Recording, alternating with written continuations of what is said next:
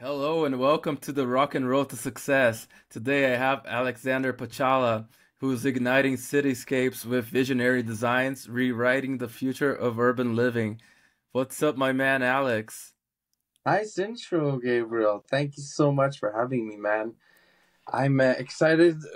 I'm really happy that you invited me also.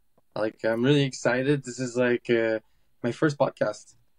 And honestly, it's pretty cool what you're doing as well. I love the combination of words you've got. You combine rock and roll and the road to success and use them together. That's cool. Awesome, man. Thank you for that.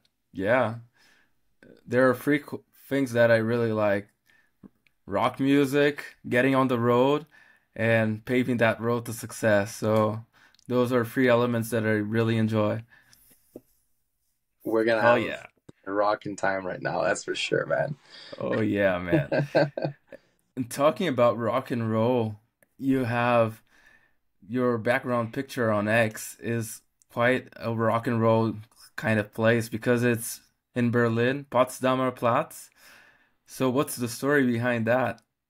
That was on my third trip to Berlin. Uh, I was uh, I was already accustomed to certain places in Berlin, and I know that Berlin was developed with a not a monocentric design of the city. And by monocentric, and of course, I'm gonna just say that I'm an urban planner as well, and I say this kind of jargon because it's like a kind of vocabulary that we use. And I love to look at city forms and how they got developed throughout the time. And Berlin has a particular case because it was going through a lot of changes. It's a city that was from this after the Second World War to 1990s. It was split in half, and there was two different modes of development, two different modes of life, and it was one part communist, one part capitalist, and it was also encircled by this huge democratic federal state of Deutschland, and of course that was all communist. So it was like Berlin was just this little guy with a little bit of capitalism in it, and you had the other part which is a big large communist, and it had many different centers as well that developed because of that dynamic. There was the center in more of the communist side, which is Alexanderplatz, which is that big, huge plaza with the large tower, which we call the Pope's Revenge, also as a I love joke. that place. It's an amazing, cool spot, honestly. And there's also this other center they call the Zoo Garden as well, where you have the Berlin Zoo next to it and a few large buildings too.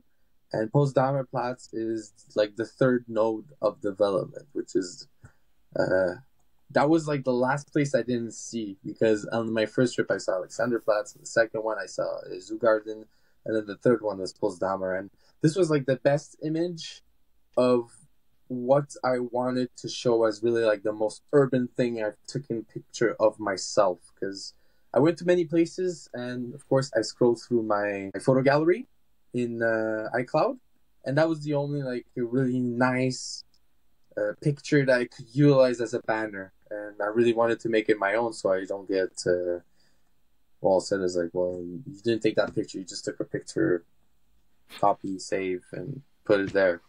So yeah, it was my own shot, and it's a cool place because it had so many S bands, U bands, and buses going in, and it's like there's also this regional train station. So it's a big, huge, hustling, bustling hub of activity. There was a shopping complex, lots of commercial space. There was a lot of office towers as well. So it was really, and it was a lot of people on the image too. There's people walking, and that's what you kind of want in the public realm, and want people to be there. If you have a city that's a ghost town, then that's not a city. It needs people. It needs life in it. So yeah, that's the original. That's that picture on this in my banner. Wow, it's awesome to know that you took it yourself, and I really like that place. I have some fond memories of Berlin as well. And let's not get too much into that kind of thing, but Berlin is an awesome place, and like you said, the history of the city is very interesting because of that divide during the Cold War and how the city is completely different, and even the street lamps, the street lights, they are different from the communist side to the capitalist side. And yeah, Berlin is such a weird place It overall. is. And it's a place that I recommend anyone to go just because of its weirdness. It's not the most beautiful city. It's not the most anything city except for weirdness, probably, but it's a very interesting place to go to. And after the wall fell, so many artists from Germany and maybe even from other places behind the Iron Curtain went there. And yeah, it's such a crazy place. Oh yeah, it's insane. It became really how do you say, nice nutrients for the bohemians. Honestly, like every creative wanted to go there. Probably most of the creatives from Paris and London were starting to get priced out, and we're like, we'll just ship to Berlin right now. And yeah, it was a cool place that had a awesome graffiti culture as well, and along the whole freaking wall of Berlin during the Cold War era, it was jam packed with graffiti. Lots of people were just going tagging there, doing their art and expressing their sincere will to be reunited again and to receive their loved ones from one side of the wall to the other. So it's a cool place, honestly, Berlin, and it always happens to be a place where I transit to because I usually go other places in Europe, and yeah, it's so close to Poland when I'm where I'm from, and it's just like Berlin is the cheapest flight that gets me closest to Poland, so I always happen to always have a flight to Berlin. Oh, so that's interesting. So you're actually Polish. Yes. Where from? From this, well, my mother's from Poznan, and my father's from Lublin. So my mother's more closer to the German border. That's her hometown, Poznan. And then my father, Lublin, is more closer to the Ukrainian border. Mm-hmm. Yeah. Yeah, Poland's awesome. I've been to Poland twice, and Krakow is absolutely beautiful. The city center is Yes. amazing. I also went to Warsaw. That although I found interesting as well, but Krakow is a gem. It's really beautiful. No, it's the authentic Poland, honestly. Warsaw was destroyed completely during the war. Yeah. So everything you see in Warsaw is just the restructuring. It wasn't. They tried to replicate a little bit of how the old town was, but it doesn't have that sense of age. Honestly, it doesn't. It's Yeah, it's all not as authentic, and they exactly. have a bunch of high-rise buildings, and it's nice. It's a nice city. It's pretty modern, but you don't get that old town European thing that we tend to think when we think about Europe. No, it's. I'm not gonna go about Poland that much, but people from Poland like complain about Warsaw because it's not like Poland. It's like this, but it's mostly like this with a lot of states where you have this, of course, this capital versus the rest of the country divide. Yeah. Like I know it's a lot like this in France, and there's also I can't name a few countries like this on the top of my head. To I just want to be like as just as possible in my answer, but I know it's the same case for like Paris versus France, and there's of course Yeah, or London Poland. versus the UK. Exactly. This is like this capital and hinterland dynamic, but it's not. It's no longer hinterland. Like it was hinterland like 500, 700 years ago. It's all a bunch of cities and other provinces, so or states. So it's just a weird dynamic sometimes people have. Yeah, but I think it's pretty natural when you have this huge metropolis that kind of monopolizes or everything tends to concentrate there or flow towards the capital. Mm-hmm. And although I think it's kind of natural to have this, and there are countries in Europe that you don't have that much of that dynamic, like Germany, for example, because they were a bunch of kingdoms before, city in and of itself, or even a Spain that many things flow to Madrid, but they managed to kind of decentralize a little bit. But yeah, when we have this thing with a big capital city, it's hard to not get that feeling, I guess. Yeah, it's I think it has to do with money. In my Mm-hmm. presumption, because it's gonna go to the capital where the already that say richer class and political class is already established, and people from foreign nations are able to settle their business and to settle like a franchise or a branch there or a division to do a um, regional expansion in that place. And usually the capital is like the no brainer solution, Yeah. especially like a country like Poland, which was completely not developed with capitalism. That like of course they're gonna go to the capital where all the politicians are, and they're gonna start their growth right there. And of course, that what created is didn't really.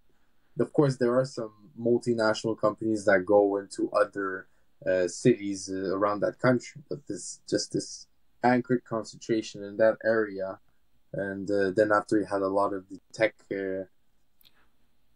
sector that developed there, and everybody was going to that city because it was just a no brainer. Honestly, it was easier. The infrastructure was already there.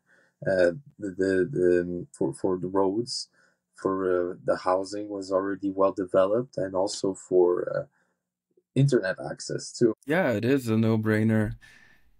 And I know you're itching yourself to talk about housing today. Go ahead. And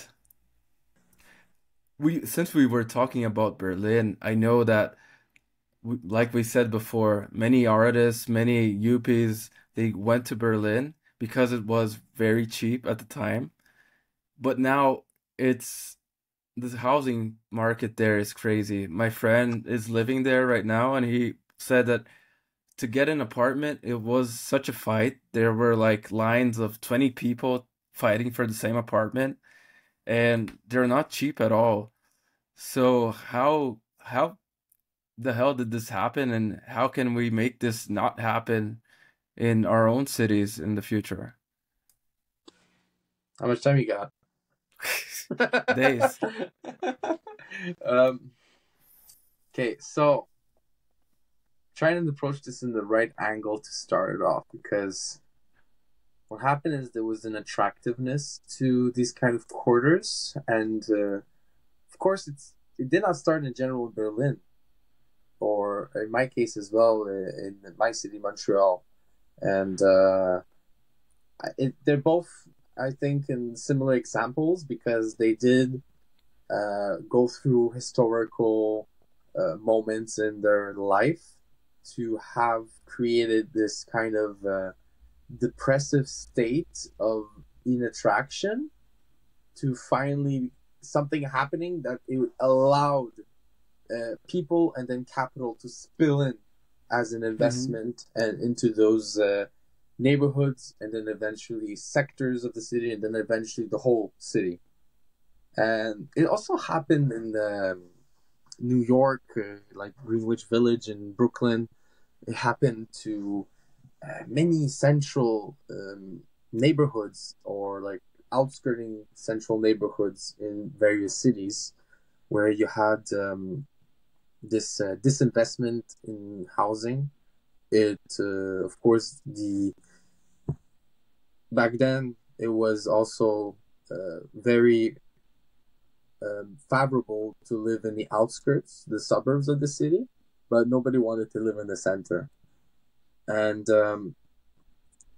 then what happened is, of course, some people were fed up with this kind of lifestyle of the suburb, of not having the kind of a more dynamic something more else. And you had these people that wanted to be in places that were very vibrant, very proximus. You didn't have to have a car to move around, and that of course attracted people to be in those places that were still like, there weren't ghost towns in the center. There were still like the art galleries, there were clubs, there were jobs, attractions, and people wanted to live close to those. So you had, say, artists that decided to live in these places that were not really expensive because they were just bunches of rubble, honestly. Like, I'm pretty sure that when the wall fell in Berlin, people, like, the apartments weren't probably in a good shape, honestly. Like, they were probably not necessarily always up to par with what building codes were in the Western bloc of Germany. And it just created cheap rents that permitted people, creatives, artists, to live close to like the prospects of art galleries so they can be able to commission their art. And were able to also lower the cost of their dwelling by having like okay housing, you know, as long as it's a roof over my head and I have the space to create and do my art, then that of course is what I need. And of course it came, their appearance and their activity and their culture attracted people that were like, oh, this thing is nice, this art is nice, I like how the vibe is here. And you get these hippies, you know, that were attracted to this. And they, of course, had a little bit more cash than, say, the so-called artists. And this here is the big word that's called gentrification. And this is really a process of, like, say, neighborhood revitalization. But of course, it is, some academics started to like phase it out in different phases, where you would have like this sort of gentrification where you had particular individuals, say like a couple that decided to build a home, to buy a home and to retrofit it, improve it, thus, of course, increasing the property value of that home. But how property values work is that, of course, when your property value goes up, then your neighboring property values go up, and it's a Also, yeah. spillover effect that way. So that's how a neighborhood gets more and more expensive, is because your neighbors are doing something nice, so no choice, your value is going to go up, and then the tax is going to go up. And then, of course, when you have many individuals doing that, starting to invest in underinvested properties, then it just brings the price of housing completely up there. And it went to like many cycles, because of course when you have you're say a couple, you bought a lot for 100 grand and you were able to sell it for say 350, and you had way more money, so you go to get to another one. And then some people had this culture of flipping, and of course you had entrepreneurs that started flipping in bulk.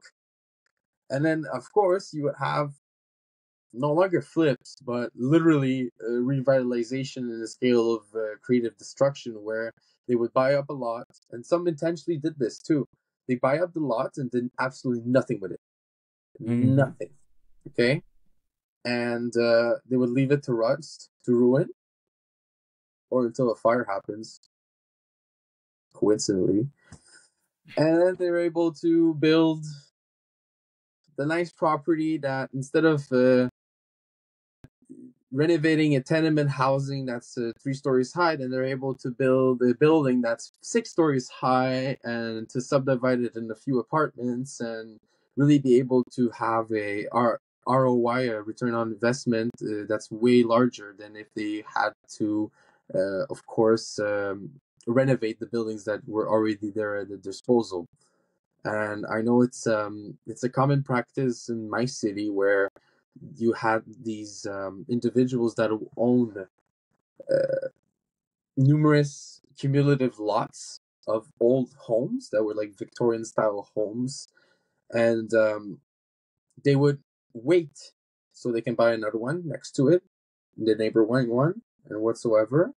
And then what so happens sometimes they do this is it goes down to ruin by accident or because it's no longer safe to have that construction, and they keep it for parking for a while because Mm. it wasn't worth it to do a skyscraper at that moment, at that time. And these people really think long term, really long term, by having these properties at hand in their portfolio because and they would generate income by doing the parking. And of course, well, the zoning requirements were at a minimum height to a maximum height, and we have maximum heights here in Montreal. And if they didn't have enough money to build them at the minimum height, then they would have to wait for them to have enough money. So they would have other uses, and a lot of the '90s in my city that half of the lots in downtown were parking lots, even more than a half, because it's either we accommodated to have the car a lot, or just old buildings turned to ruin, and then they didn't want to build. They wasn't worth it to start a project, so they just used it as a parking lot and pay. You would pay like $5 a day, and then eventually $10, and then go to the trajectory of inflation, and you get the idea of how the business worked. And I really went on a tangent there for that. But just to go back to the kind of investors that they eventually wanted to make more expensive and nicer homes, and a lot of that market, that demand, kept growing. But in that kind of situation where like developers weren't incentivized to build, then the supply did not match the demand. So it's a lagging effect that now we're seeing it's doing a crisis, and there's a housing crisis, honestly, with that, because I think that developers didn't steadily develop at the right pace, and a lot of inner cities are really having a hard time to have affordable housing because now they're pressured to build, they're incentivized to build, but the price is so unaffordable. Yeah, as you were talking about this, I was thinking about the spillover effect that you mentioned of when one of your neighbors renovates their home or they are building, retrofitting this, that their value will go up, and then by simply being their neighbor, since the neighborhood is nicer, now your value also goes up. But you were mentioning small investors, like first a couple that built their own home so they could live in, but then those house flippers that they become landlords and they might have one, two, five, 10, 20 homes. Yeah, But I think it gets really ugly when we start getting those huge investment funds that do this on an industrial scale, and yes, then they do this and they buy whole plots of land, the whole block, like you said, but they do this in many blocks throughout the same city or throughout yeah, the country. I know that in Canada they've done this also in Toronto, they've done this in Vancouver and all of the big cities. You have some sort of housing problem and of yeah, gentrification. And yeah, I think pretty much in every major city this kind of happens, but I think you guys are more on the forefront of it, on the yes, we spearhead. are. So we see, I was taking a look at some of the recent news and it's ridiculous. Like even a couple with good wages, sometimes they aren't able to pay for rent, and how can you have a city that's unaffordable to a middle class or to Hmm. even an upper middle class? Like where are the people going to live? They're gonna move. That's what Yes. we did. It's like I no And longer live in Montreal. I live in the outskirts, and it's much more affordable to do that. That mentioning of the big hedge funds and that's like really the third kind of wave because first wave was really particular people, couples, and third wave was more like these flippers that really they do a business for that. mhm, And then, of course, the third wave is the capital that comes from foreign investment, and you have various people that come to the city for the city. Because if you think of places that I would say quote unquote hyper gentrified, like New York, London, Paris, those are like people from other countries with a lot of money that come to these places because they probably, well, oh, this is a nice place because this is New York. I love the brand. I'm gonna eat hot dogs, and there's nice restaurants here. And you have they've seen it on movies as well. They feature in a lot of cultural media, and there's this attractiveness to a city as well, depicted in our films, our music, and it really has this like it's branding a city, honestly. And you like, yeah, you know, you are what you eat, you are what you buy, you are what you consume, but you are also like this kind of saying as you are where you live. So if you're gonna live in New York, you're gonna be a New Yorker, and you're gonna be associated with all these cultural elements that makes New York New York. And it's a weird vibe, honestly. And it's true that Canada were in the forefront because I think a lot of a lot of people from foreign countries were that were rich and able to buy a property here and invest. They wanted to have the wide open nature that we provide. And it's true that Canada is not that urbanized. There's a lot of green and mhm, green spaces, a lot of forestry, and also the distance between our cities is very very long. So there's a lot to go around, but there's also no our cities are really spread out. They're really prone and are categorized as sprawl, urban sprawl. So there's a lot of space, and there's not a lot of concentration of pollution like in European cities and Asian cities as well. but are all of these properties actually occupied? Because I've seen, at least in New York, there are places or whole buildings that are pretty much the whole time no one's there. They're just investments or even money laundering. So, uh, how is Montreal city center right now? If you go to the residential corridors of the city, do people actually live there?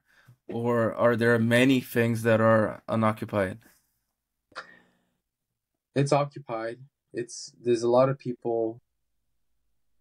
It's just that there's a lot of people that drive a couple blocks, which I don't understand. That like I I I lived in a suburb of Montreal, but on island, and I would take the bus and the metro and walk, and it's like, yes, I had to take at least 2 hours by public transit to get to downtown, but there's literally now people that live in the center that drive around, which I don't get it because when I'm in the center, I just walk around everywhere. And even now today, like I take the bus and I walk around and I'm like, I need a damn car in this city. Like I know this thing like the back of my hand, and it's convenient also to walk. It's pretty practical and very nice.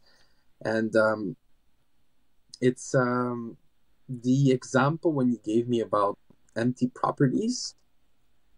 Of course, there's this Airbnb culture, this problem, this ghost of Airbnb, and a lot of people do capitalize on the fact that they can have numerous properties and manage them and buy some and also rent them, not rent them to the local population because that is not profitable.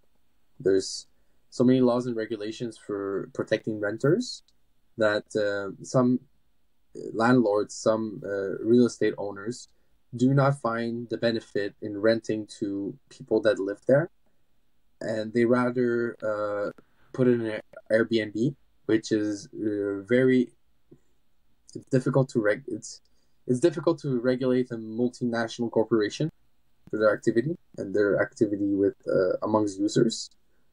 And of course, you can charge them like insane cash. Honestly, like minimum for one night Airbnb is like $50. So $50 times 30, that's 1,500. That's you can charge a person $50 for a room, but for somebody with a rent, that's a whole apartment, 1,500. But I might even be like off this because now I hear people paying rent that's 1,700, 2,000, 2,500, and this is expensive rent. Honestly, I don't see how you can have a normal paying job and save on the side or invest on the side. And we really had this dilemma personally, me and my girlfriend. We were together for already a year and a half, and we decided to move in with each other. It was on April 2023, and we were both each other paying rents. Like I was paying my own rent, and she was paying her rent, and she had a roommate as well. So there was this dynamic. So eventually, it's like, okay, well, if we're gonna make it, we have to I have to move in because if not, life is gonna be hard, honestly. And then I was in that apartment with her, the roommate. We were three, and the rent was 1,700. And that we knew as well that he was going to the landlord was going to increase the rent to almost $2,000 for that apartment. And the stupid thing about this as well is that it was a really bad construction. Honestly, it was a new construction, but there was a lot of vices. Like it was crazy. Like it didn't even deserve to be. We didn't deserve to pay that price, honestly. But since it was a property that was no older than 5 years, the guy had carte blanche on whatever rent he could charge to renters. Honestly, he could charge anything, and it was like, well, construction costs were too high, so I got to make my money. I have to go to net, to a balance of zero, blah blah. You know, and he was driving a Tesla Model S. It's like this guy he didn't even bother coming in or sending an electrician or a plumber or a carpenter to fix up the issues that we had in that place. And we decided, you know what? Whatever we can find in the market to buy, we buy. And we managed to get a little bit further, but at least we're paying less than what that place would have cost us. And we would have lost money because that difference would have not been saved up. Which is crazy, honestly. Especially that we managed it in the time where interest rates are really high. And did you manage to get a good interest rate? Yeah, pretty good. It's okay, but you do it short term. So if the interest rate is high, then you do it short term. You don't go for a long term interest rate, and you choose a fixed one. So that way you know what you're getting to. So in case there's an increase, then well, you're safe for that 2 years. But knowing that now how the world financial system is going, like all the rate hikes from that Federal Reserve, which after that the Bank of Canada follows up and kind of follows all the time with the U.S. Well, yeah, everyone does. Everyone does. Everybody follows the Federal Reserve, so we all know about American politics. And of course, when the Fed decides to hike up, everybody hikes up. And now we're seeing that he wants to slow down the hikes and then plateau.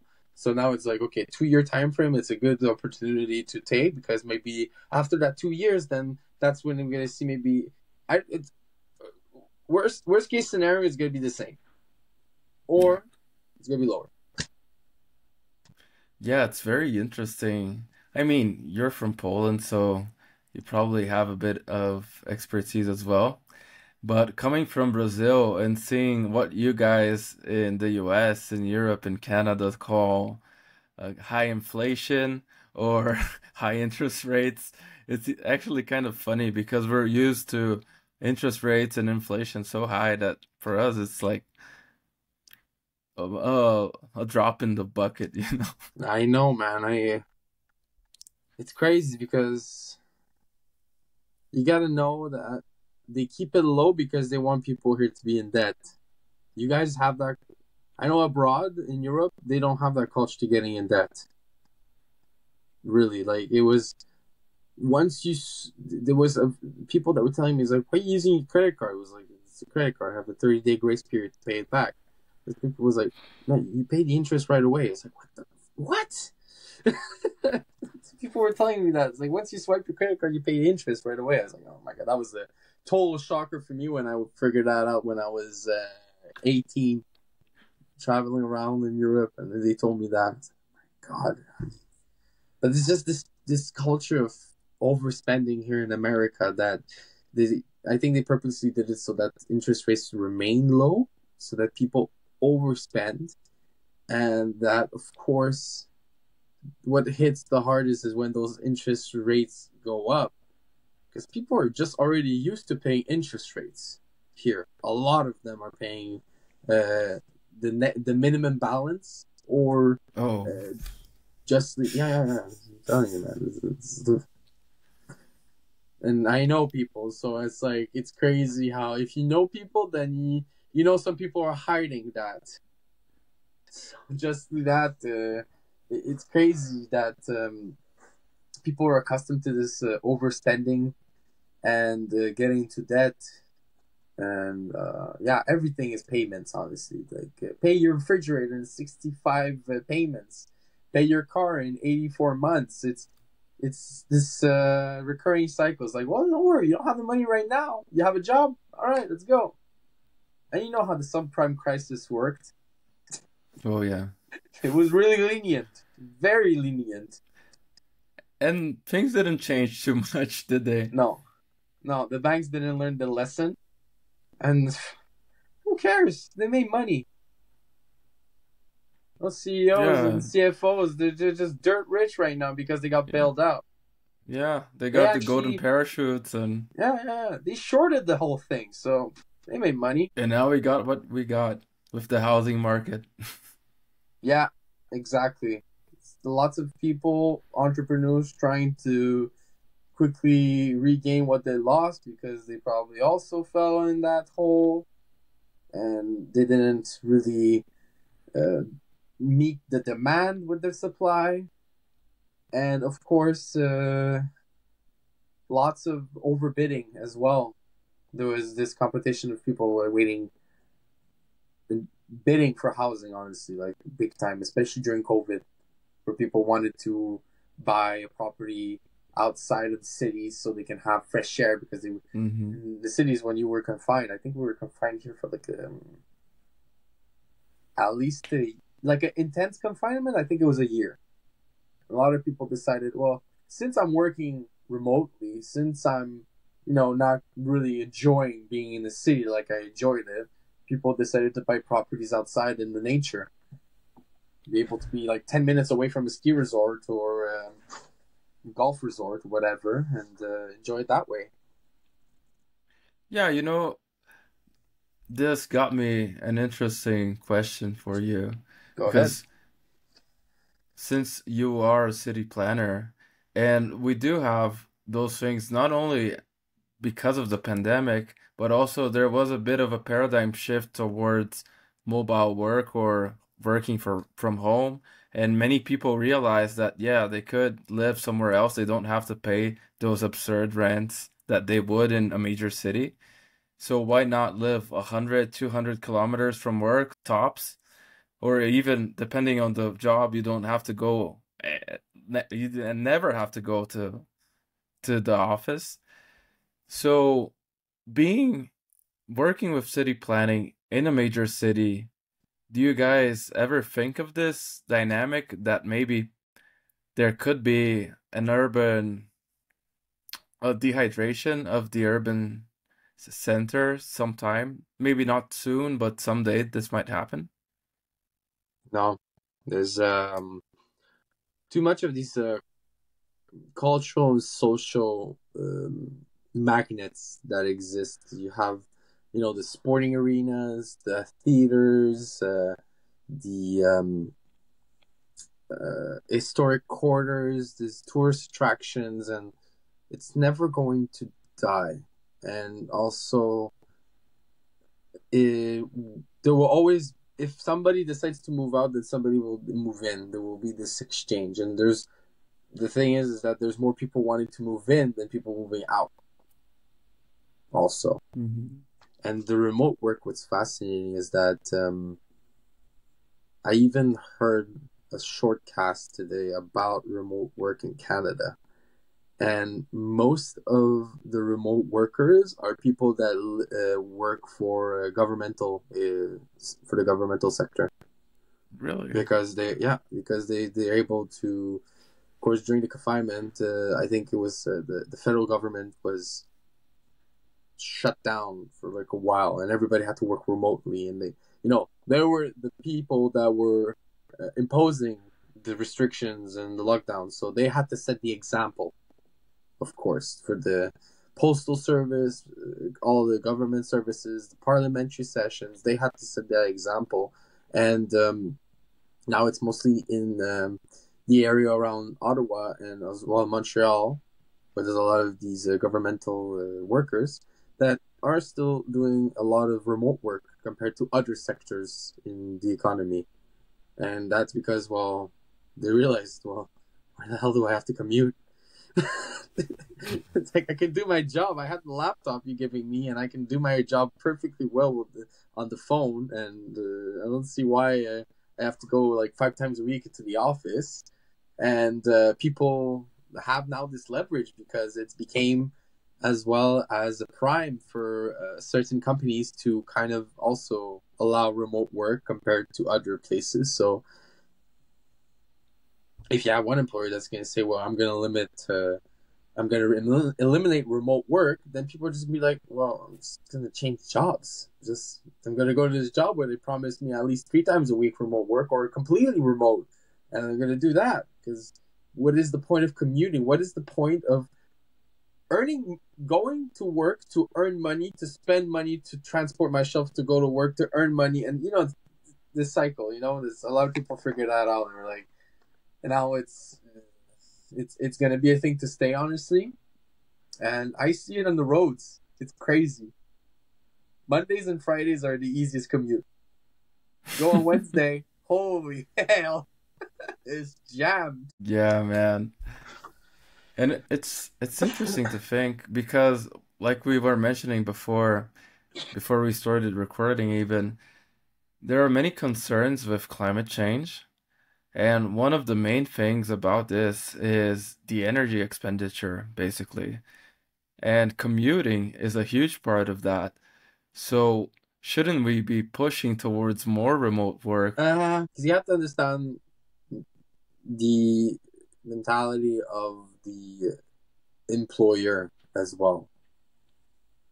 There is also a benefit to having people on site, a benefit to having people interact with each other in real person. You get a systematic and organizational culture and community that gets facilitated and developed by having these interpersonal interactions with your colleagues and your other supervisors and etc. in the organization. So they still want to have people. They want to promote having on-site work for having this organizational culture, and just doing a organizational culture via Zoom calls and team meetups is very difficult, honestly. So it does help in that. Monitoring as well tasks, it helps them with that as well. I would be completely for doing remote work to resolve the transportation issues, but the other solution is investing in public transit, alternative modes of transportation so that people can go and use them. It would be so awesome, honestly. And we know a few people that just work remotely. Like we've met some people on X that don't need to commute. They just do their X time, or they do their 9 to 5 at work, and they're able to just live life like that. So it's it's really a shame because it's not really the pollution that worries me and the emissions, but it's also that mental fatigue you get from that commute as well. Yeah. Like I hate driving in traffic. I hate it. Really. Like my only way to cope is to just turn on a podcast and just take it easy, okay, go leave early as well. Leaving early is a great freaking tactic.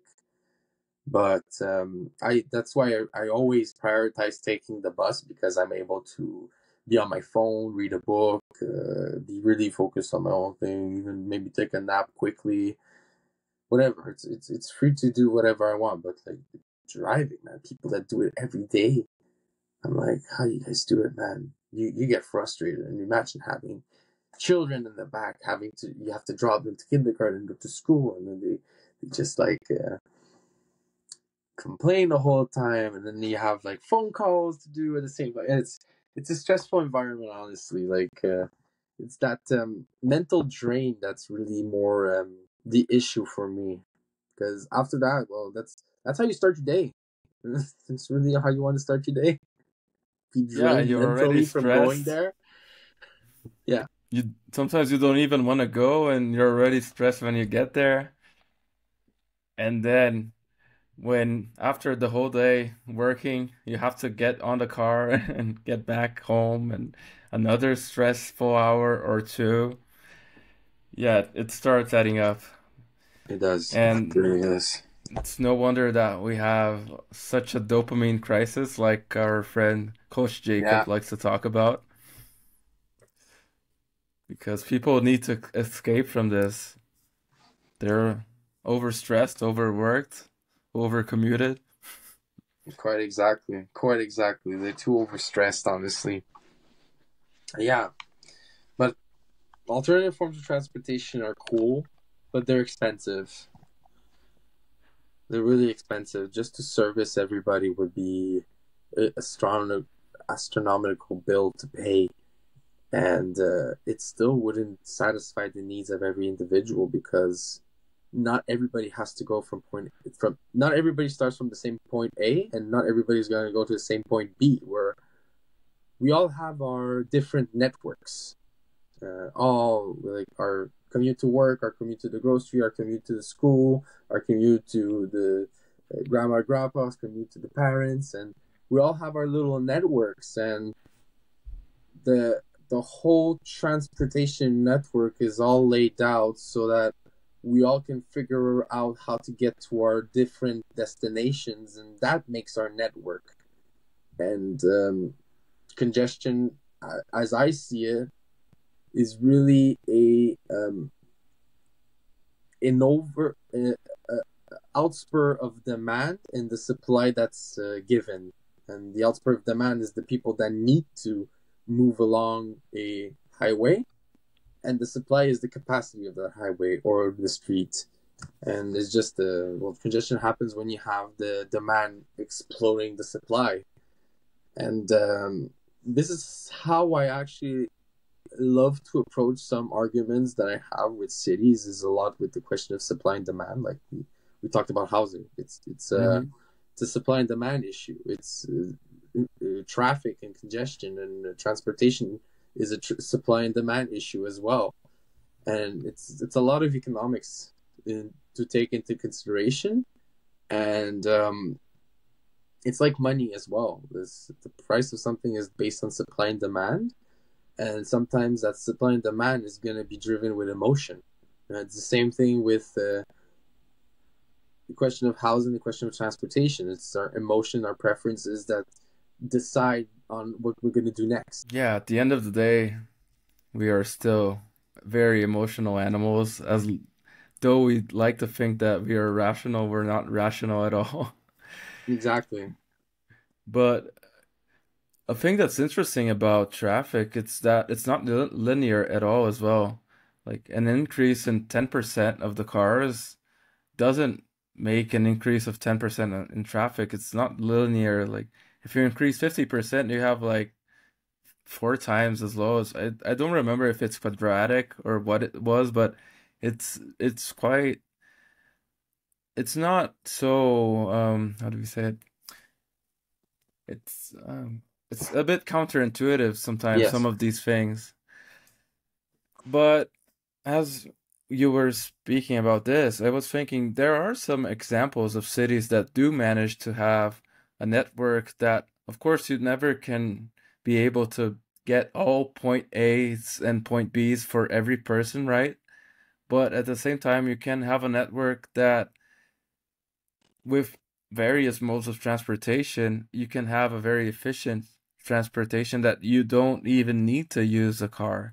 For Yeah. instance, in Tokyo, they have this network that's very interchangeable between commuter trains and the metro and buses and bicycles and going on foot. And they have many modes of transportation, and many people don't even see the need of having a car. And as a city planner, what are the challenges that you guys face when you're thinking about planning the city or changing the zoning or changing the transportation? What are the main challenges you guys have? It's I'm gonna go on that example with Tokyo because that's an actual thing I love to analogize.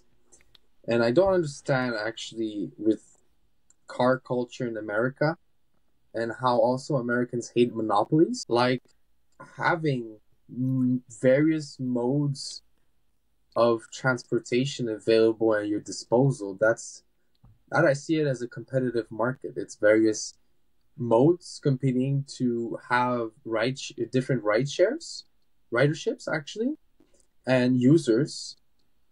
And what the understanding in America is that the car is king, and we allow having the car as the monopoly of our transportation system. That's how we developed.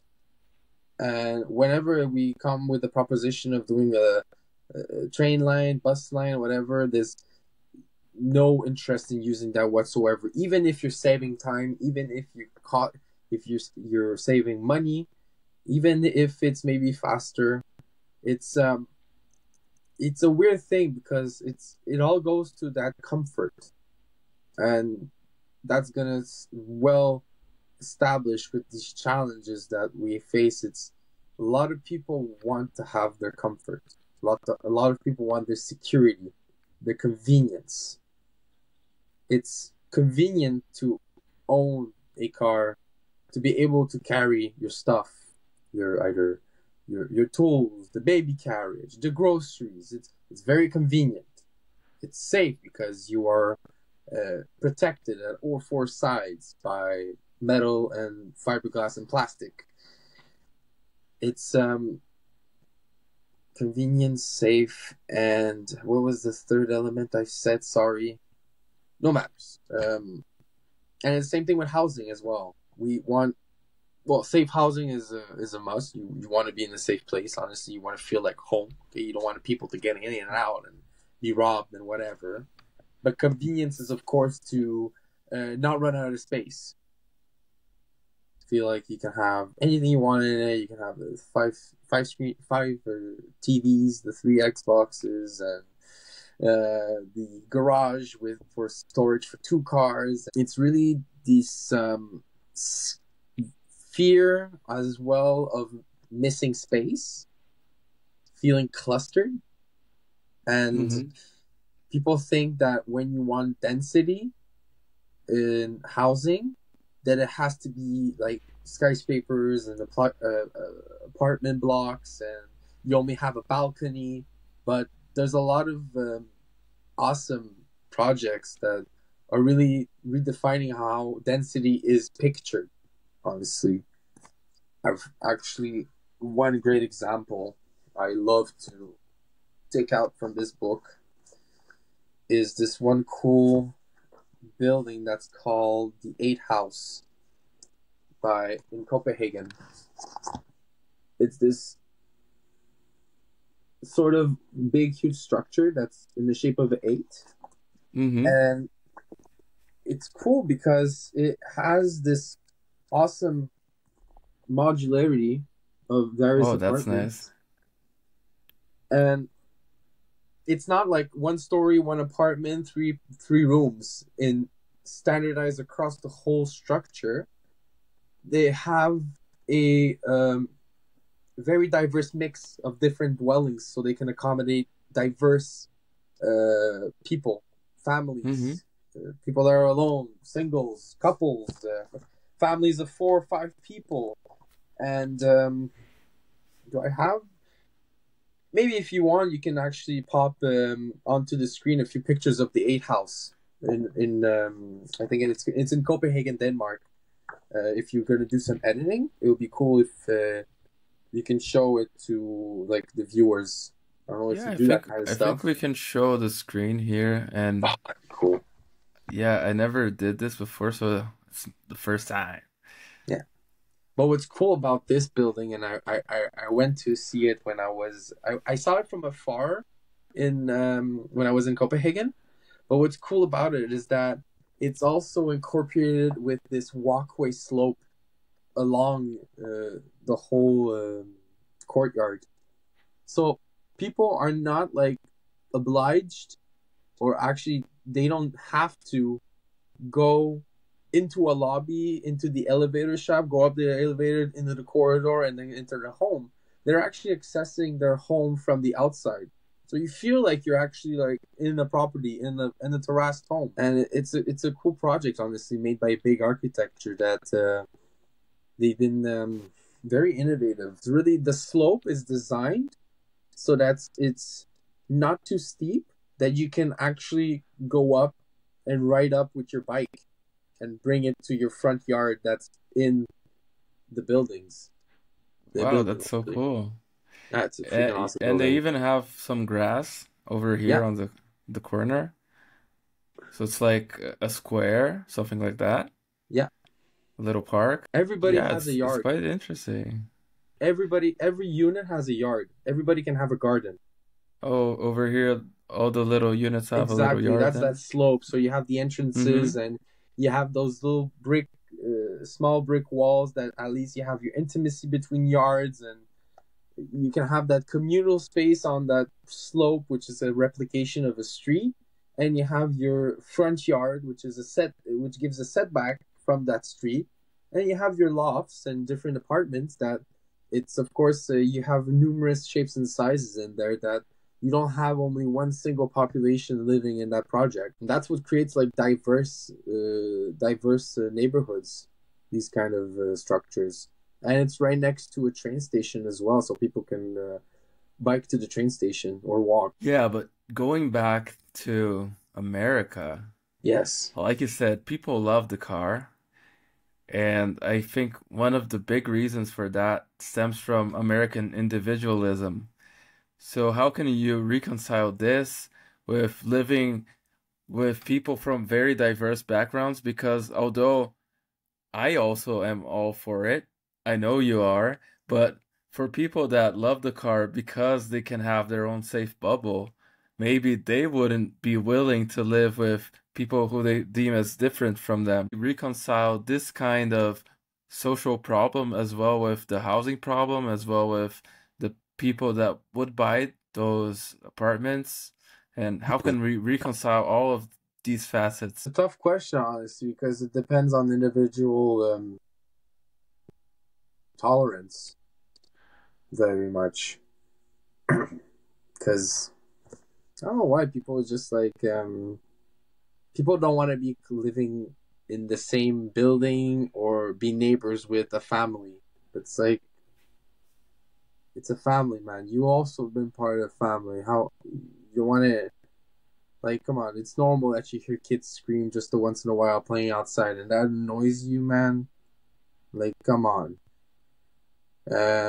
Eventually, also, they're gonna have to, well, suck it up, because, well, they're gonna have a family of their own. I'm talking about a younger person, of course, and it's it's very case to case, and I feel like there's just been this lost sense of community Yeah, of facts, and I see it very. We live in odd times because we go on online platforms and we love being part of communities, but we talk about, the normies that don't go on X, that don't be in the internet that much, and well, their sense of community isn't really like they're not thirsty for that. And I don't know why. I It's know hard to why. be that. You think They're doom scrolling so much that they don't even remember they could be inside a community, maybe.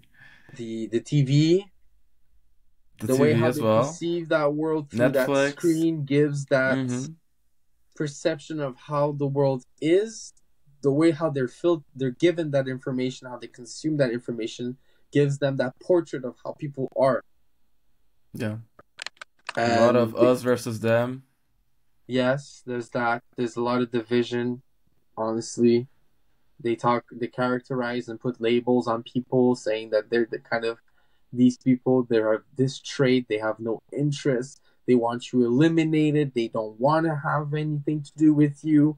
So you say yourself, well, if they don't want anything to do with me, then I don't have to do anything about them.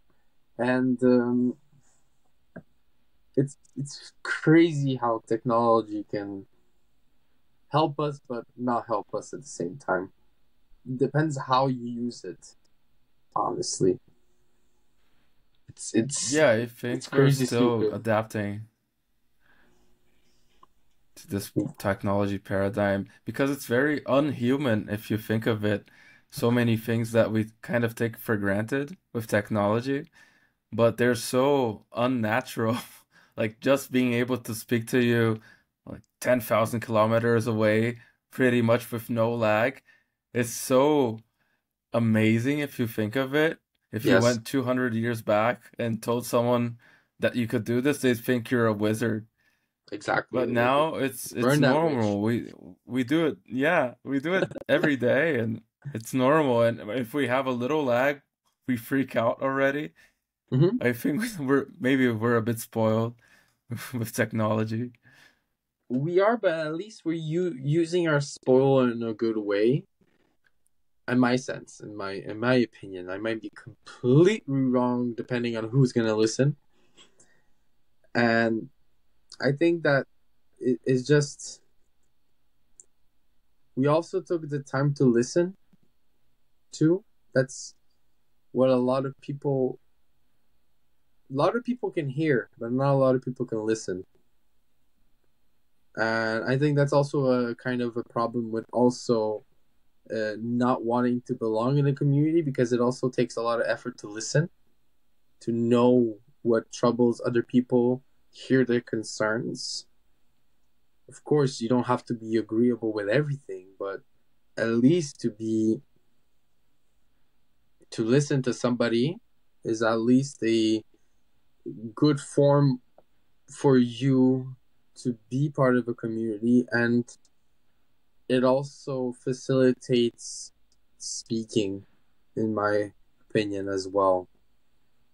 Because a lot of people hear, and then eventually a lot of people have the freaking trouble of just speaking as well. Like they just speak, and it's like nobody's listening to you. They expect just everybody to listen to them, but then they're not listening. People are not listening, and they're frustrated that nobody listened, and then in exchange they don't listen.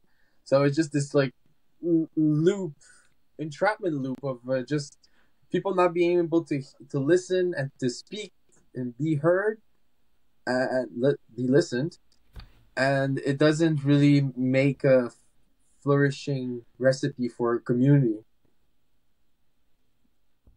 Yeah, I think you bring an interesting point that people are losing their communication skills, and building a community is basically communication. At the end of the day, it's Yeah. fostering those relationships between the people in that community. And I mean, of course, it might be biased, but it seems like the younger the people get, the worse their communication skills are getting because they're so used to being all the time on their phones or on TV or whatever it is. And yeah, it's interesting to think how things will be. I hope that we can do a bit of a shift towards a world with people that don't lose totally the social Hmm. aspect and the communication skills because at the end of the day, we still crave human interaction and we want to buy things from people that we like.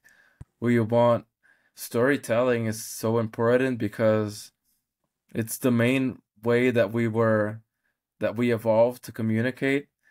So Yes. there are many aspects that are inherently human, but we're sort of, I wouldn't say losing our humanity, but for instance, they just launched that Apple had headset, the Yes. VR thing. And did you see those videos, man?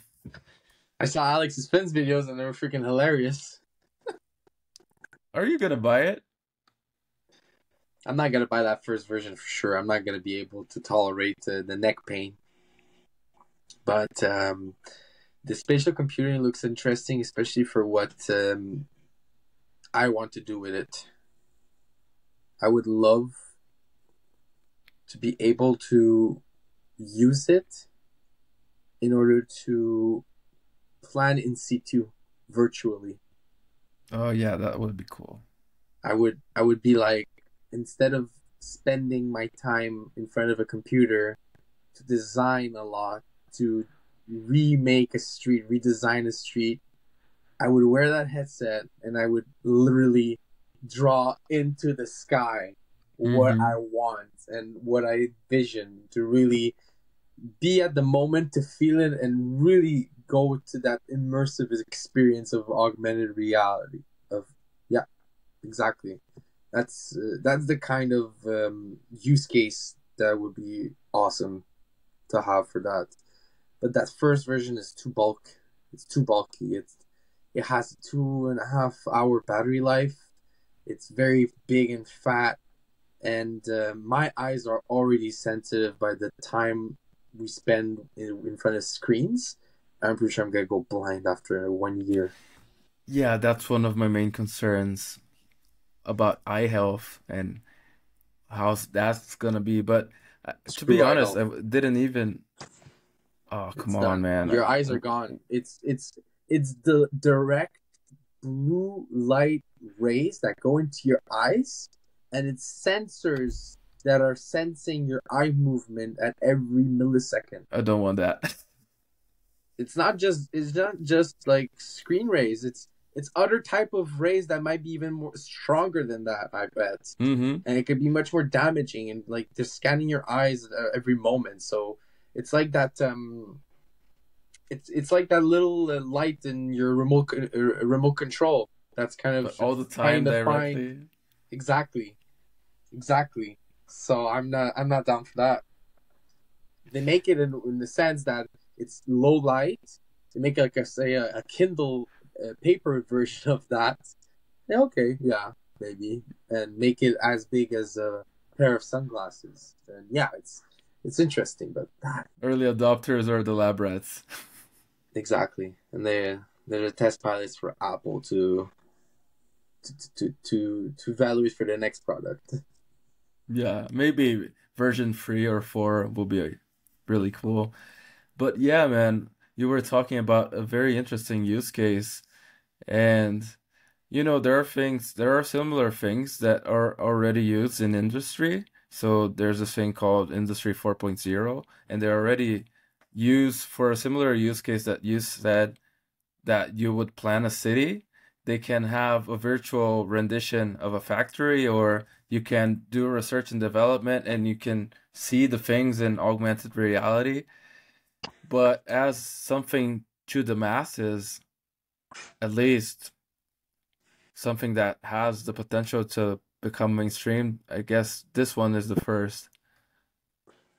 Yeah, it's It's the same technology, just a different scale. Because that's what's cool about it. It's spatial computing.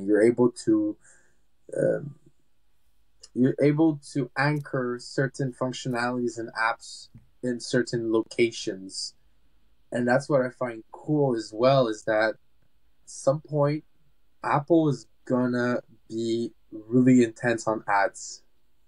I believe. Mm. Like I talked to this in one space that the use case of AR is going to be that you're going to have blank walls, underutilized surfaces that are going to be converted to digital advertisement spaces, like we've seen in the in metaverses in Web3, that you have people that are buying plots of land, ad space in the metaverse to do an ad for McDonald's, Nike, Adidas, and those companies are paying for those ads in that metaverse to showcase their brand. And I see it, and that was just a test pilot for the augmented reality case that's going to be in the future, where I think there's going to be personalized ads for every user that's going to be based on their digital identity, their algorithm of their consumption patterns, of their spending patterns. And they're going to have these very triggered ads like we have on the side of our social media pages, or like Facebook and LinkedIn. We have these ads that are. We talked about something the other day. We talked about wanting a new pair of shoes, and then apparently 2 days later we have a pair of shoes on sale right down the top. That's what's gonna happen, and it's gonna be It's gonna be fixed on a location, so it's also gonna tell you that, well, the next store is half a kilometer away in that direction. So while you're here, you might as well go, and you have a rebate. So take, and they're gonna put a timer, so it's gonna be like, if you want it, you're gonna have to go now. Yeah. You know, they already do that kind of thing, but not on the metaverse scale. Like the other day, I bought a pizza through one of these food apps here in Yeah, Brazil. It's called iFood. So I bought a pizza, and then as soon as I bought it, I got like a timer for 1 hour, and it was like, you have 30 reais discount and no delivery fee for anything that you order in the next hour, something like yeah. that. If you Like want it's a dessert, no-brainer to use it. I didn't use it just out of spite because they're making a video game out of ordering food now.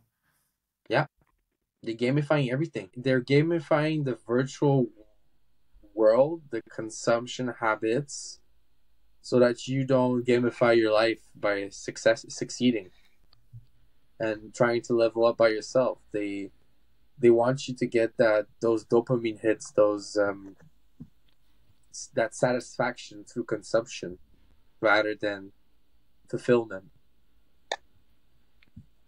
Coach Jacob would be so proud of you, man.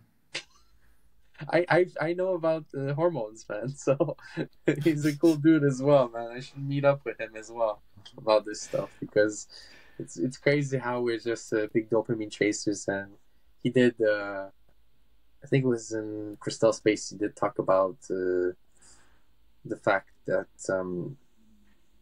future generations are going to get more depressed because Yeah. they're so addicted to having these dopamine rushes. And depression is literally when you have a digression of Hmm. dopamine, and you don't have any satisfaction or pleasure from the regular kind of small things that really are fulfilling for your life. And that's also the kind of endless cycle with pornography as well. Like, people watch crazy shit, and then when they go to a relationship, they expect to do that stuff they saw in the screen, and it's not. Porn and real sex life is not the same. It's absolutely not. And they Hmm. have problems with erectile dysfunction. They have problems with lubrication. They have big issues with that kind of stuff, and it creates a unfertile society. Yeah. Yeah. I think maybe that example is maybe the most known or the tip of the iceberg, but there are so many other things that are happening right now regarding this because, of course, pornography is a very old thing. It used to be those little like sailor cards or little Yeah, magazines, but now it's so widespread and you can get it at any time, at any moment with whatever type of people or even not only people concoction, but there are also other problems regarding dopamine yeah, with social media, with normal media as well, with so many things, food, and like you said, people end up not gamifying their own lives using things like exercising or doing the things that they should be doing, studying, working. They end up craving those little dopamine spikes that come from outside sources instead of the things that they should be doing, that's the inside sources. Depression is just a imbalance of our neurochemistry, especially dopamine. But not only that, and if you are constantly on a spike, when you get to the low, that's the normal, actually, it will feel like you're getting over here instead of here. hmm So you feel depressed, but you're not even actually clinically depressed. You're kind of dove your own grave. exactly. That's what people laugh at. Is like that's not an existing condition. It is just that the existing condition is that overdose of dopamine. It's like a it's like a drug as well. It's when you take too much of it, you overdose, and after when that high goes away, then you're still high probably, but you've got accustomed to that higher dose that you just are used to that higher dose, and then after it's just a never-ending slope of you augmenting your doses and just going for more and more, and once you feel that like normality or soberness, you're craving for more. And I got this by watching that series Painkillers. Like I watched the two versions of that series recently. Another series that was available on streaming that was also the same story with Purdue Pharma about OxyContin. So it's Yeah, crazy wasn't there a how movie as well? they Oh, Painkillers documented is the it movie, so right? intensely, that Purdue Pharma story. It's crazy. It is, and it's not the only crazy story with American pharmaceutical or health companies or even food companies as well. America is a very messed up place. No, it's just it's the land of the free. Yeah, Free to do whatever you want. Free to sell whatever you want. yeah. Free to make money at the expense of other People's well people. being. Yeah, Yeah, exactly. That's what's crazy, man. It's to the thing that's always the issues that we have is the constant struggle of balancing our emotions. That's the root of the problem, is that people are not really in sync with the emotions that they have. that's deep. It's, Yeah, to be very honest, all of the problems that we've mentioned so far are very deep and full of intricacies that they're not easy to solve. no, And if your whole line of work is about solving problems that are not trivial because there are so many stakeholders, so many things that you need to think about.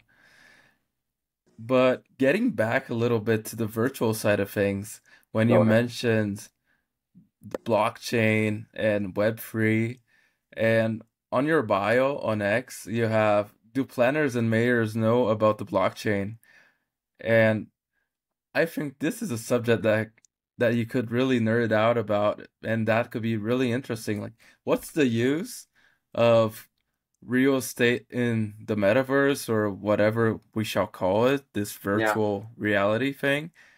And yeah, basically, how could this be useful? And yeah, man, just nerd out.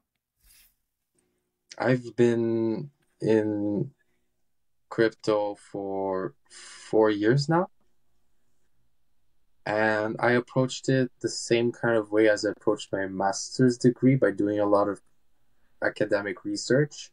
Like when I was at the end of my degree, I still had access to databases of Hmm. various sources, and I was like picking everything up. I was like, I'm gonna graduate soon. I might as well like pack my bag as with the much articles as Hmm. possible. And I learned a lot about blockchain technology, Bitcoin, decentralization, the Web3, and I was also that was the primary reason why I also went on X, because I knew that that was the place where all the Web3 was going on. Like there was nothing on Instagram. It was just flexing the gains you were getting from Doge and Sheeb and all the meme coins and all the rallies. And of course, there were also those. There was also on Reddit as well. I was going along on Reddit, getting educated about that too, and really like picking pieces up of knowledge, like the academic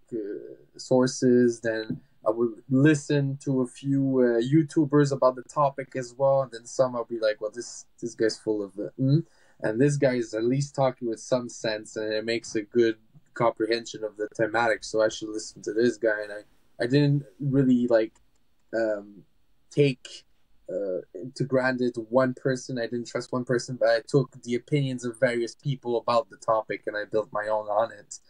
And a use case for metaverse, I think it's a playground, honestly, to have a tester for how assets could be tokenized on the blockchain, because the blockchain is it's a digital ledger of various transactions that are all put into blocks that are encrypted.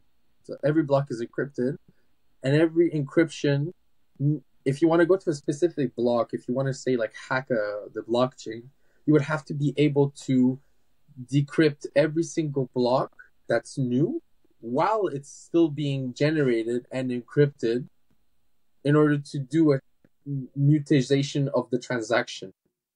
So that's why it's immutable, because it's so complex, the cryptography in that system, in that ledger, it's secure. Like everything, that's why people say the blockchain doesn't lie. It's really, it's a trustworthy technology that enables to have full transparency in what occurs as a transaction between one party and another party without having a middleman, which is like the credit card companies, the banks, and the hedge funds, well, other money services, actually, not hedge funds.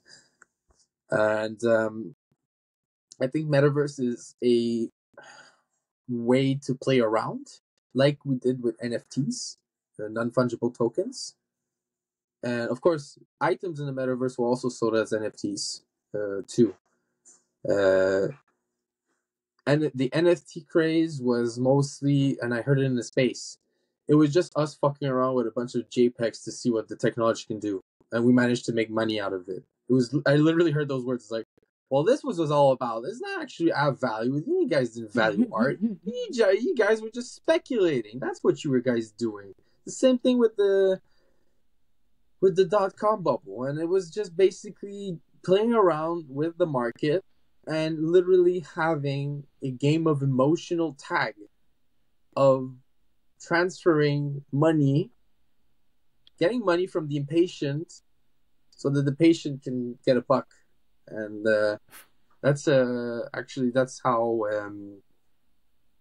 Warren Buffett actually described it as the markets work is the transfer of wealth from the impatient to the patient, and that's how they utilized it. They played with a lot of hype, a lot of narratives saying that this project has this promise and it's gonna go to that value, and people were emotional about it, and they got that fear of missing out, FOMO, we call it, and also, fortunately, people also wanted to make more money, so they got greedy, and it's really that balance between being fearful and greedy as well in investing.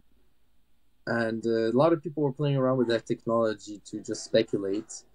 I see the creation of worlds in a metaverse is a way to have a value for those games that we talked about earlier in the conversation of spending several hours trying to gain that legendary item, that mythical item, and that when, of course, you have that item, there's no value actually attached to that item except for maybe the in-game currency. And there was actual work done to get that item. And since there is the blockchain that permits you to record the amount of activity, the gameplay that you did, every click that you did, it records it with that.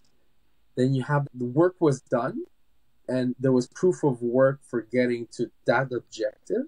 Thus, there's a certain value to that item because that work was done, and people are able to make money out of it. I don't know if you've I think the first time that people were actually paying cash, actual money to get in-game items was with Counter-Strike. Mm-hmm. People were buying guns from people that were like, they already had like this certain level up gun, a certain persona. They would sell people, they would sell to other people other items and characters. I remember also at World of Warcraft as well, people were already selling like a certain X level personas to other people for a couple $100 so that they can just bypass having to work for getting that item or that level. And that's what's probably the big promise with the metaverse and gaming in Web3 is justly that, is to be able to create economies within those systems of really giving value to games and to really make money out of it.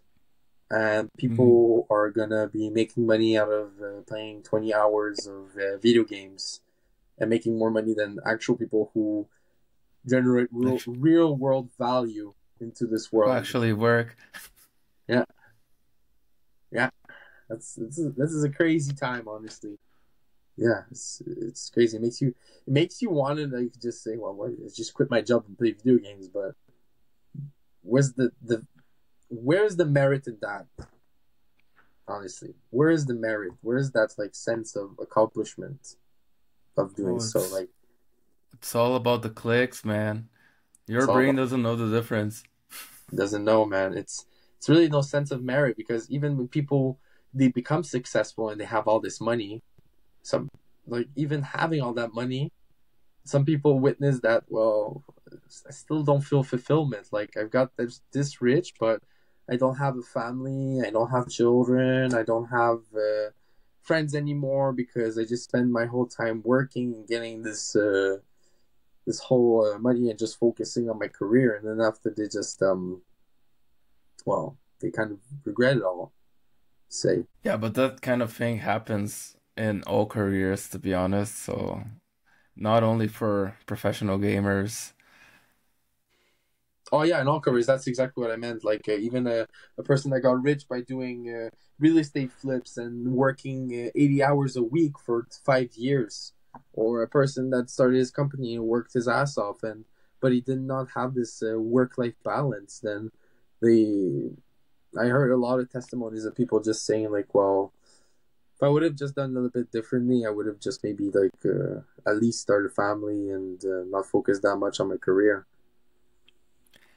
Yeah, I won't remember the exact quote, but it's something like, no one will remember all of those hours, extra hours you put on work, all of those weekends you worked, except your family. Your Exactly. wife, your kids, they will remember, but your boss, he won't care. He won't remember. 1 month from now, he won't give a shit. So, Oh, you think so? on average, I think it happens a lot that, especially with people getting older, when they pass like 40, 45, they start getting too expensive for the company. And sometimes a guy worked his ass off 10 years for the same company and they still kick him out. So I've seen this happen a Yeah. lot on the real estate market. And it's a bit heartbreaking because there are guys who already have kids, who have like a family and everything. And yeah, it's a bit, but yeah, it is what it is. It is what it is, honestly. And yeah, those layoffs are pretty hard, honestly, because it's crazy how people sometimes like give these examples of like work hard and it'll pay out, and it's just fucked in how you can get really down on your luck and really that's gonna happen. Just okay, well, thanks for the thing and ciao. Like, oh my god, what? All that blood, sweat, and tears, man, for just getting laid off afterwards. That's a constant fear as well for me because I feel like I've had that happen to me in my student job too, and I don't want that happening again because I really had a sense that if I would have stayed there, and it was a good paying job, honestly. It's just I I had cues of knowing that I wouldn't level up into a Hmm. certain more responsibility, better pay. That they were keeping me there, honestly, and because it was convenient for them because there was a labor shortage of people that were Mm. qualified as me. So that's why I'm happy in my career right now. Yeah, but so far it has paid off, hasn't it? It does. It does. It just I wish I would have done it sooner Mm. because I know I would have had much more fun too, and who knows where I would have been already today. Who knows where you'll be 5 years from now, anyways. Exactly. I Yeah. want to be really somewhere different. Really, like real estate is looking like a cool option for me Mm-hmm. because I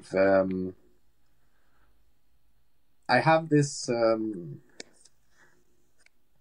I did social sciences with mathematics in college, and I did also focus a lot on economies too, and knowing how economies work, and also seeing everything in the whole planning lens. I see it through economics, and it's astounding how sometimes I get into a conversation with people that are looking for a property, and I Mm-hmm. go and I give them the pointers of saying, well, do you know that there are plans to build a tram line in that area? Do you know that they're going to build a commercial real estate development right there? You know, they're going to do the whole, redo the whole street and whole route, and they're going to do a bike lane that's going to go see across the city. And that's kind of what is kind of leaning me towards that because helping people find a home is is going to be always in demand Yeah. because brokers, sorry, realtors, they are really awesome to facilitate the transaction. They help the clients and the sellers a lot. in all of the little papras and paperwork, I would say. And I used to just talk about potential real estate plans with in school with my friends, and like actually visiting a neighborhood that's really underappreciated and seeing Hmm. the potential of appreciation for that neighborhood, and just like that, we're gonna be the gentrifiers here, and we're gonna just make the blocks go higher and higher, and like we were joking, of course. So you're becoming the bad guy. Yeah, exactly, but we knew it's like you know your enemy and you become it. Yeah. But that's how the system is. It's just that it at some point it's just that you gotta be able to fend for yourself. But I know that I would be at least knowledgeable to make sure that people have the right make the right decisions or right choices, and also to um, innovate in the different kind of policies and maybe also promote them to also be more inclusive, saying and doing the sacrifice of making like, okay, well, I can at least lower my expected profit in order to give something affordable to somebody really in need. And if they get that chance, then it will be a very good benefit because it will be good in your reputation of being someone resourceful and helpful, and also to really help yourself as well. To be somebody that could be a good reference as a problem solver too, because the having a home is really a fundamental right for in my perspective, in my view, because if you don't have a home, how can you expect having a stable profession? How can you expect to have a stable social life? How can you expect to have a just a stable development of your personality? You can't. If you don't have a safe home, a safe situation, then you are going to actually be in a state of anxiety. Yeah. Yeah, it's Maslow's hierarchy of needs. If you don't have safety, Voila. if you don't have food, Did you go through my if phone? Because I was actually looking at that this week. really better. That's why there's policies for housing first, because they know that a stable home situation is the fundamental pillar of achieving a purposeful and really accomplished life, or at least strive for that kind of life. Yeah, and even if you don't think of the sociological part or the particular person, but even from an economic standpoint, the interest of the government is that those people have their home so that they can actualize all of those lower levels, so they can be able to work well, so they can be able to contribute as much as they can to society. Because if those people they don't have a home, they won't sleep well, they won't be able to eat well, they will be on that constant state of anxiety to contribute the best version of yourself to society if you don't have the basic needs met. We've been able to monetize and make profit out of people's problems too. That's why we have wars. That's why we have vested interest as well. Because I think that the trade off, if we were to have homes for everybody, the trade off would be that, and that is like in the perspective of somebody that already has it all, is that people are going to take it for granted, and that they're going to treat that home as not the way it's supposed to, and they're not going to exercise that full potential and be a beneficial member of the society. There are people that have a lot of baggage in their life and they're not able to really participate in normal life. Like a lot of people got through all this shit, and it's hard to go away from it and fix it, those scars from the past, without like proper therapy, without proper reinstatement. And sometimes that for elites and people of power, it's better off to maybe let them fend for themselves rather than just give an extra dollar or a few $1,000s to fix up their situation. Yeah, I think we took a deep, a bit dark turn I don't the care. last few minutes. I really Yeah. Yeah, I don't care as well. If you want to go even deeper, I'm all in. To be honest, I'm all in to anything in this podcast. Yeah. It's because also homelessness it's a really interesting topic, because have you ever seen how homelessness is depicted as an iceberg? Could you elaborate a bit more? You may be able to find it on a Google image as well. It's the absolute the form of homelessness that we picture: a panhandler on the street corner with maybe dirty clothes, not have showered, asking for change. That's the tip of the iceberg. While as there are many situations of homelessness that exist, and the absolute homelessness is the one that we see day to day when we go to city centers. We see these people sleeping on the street and laundering or in public spaces.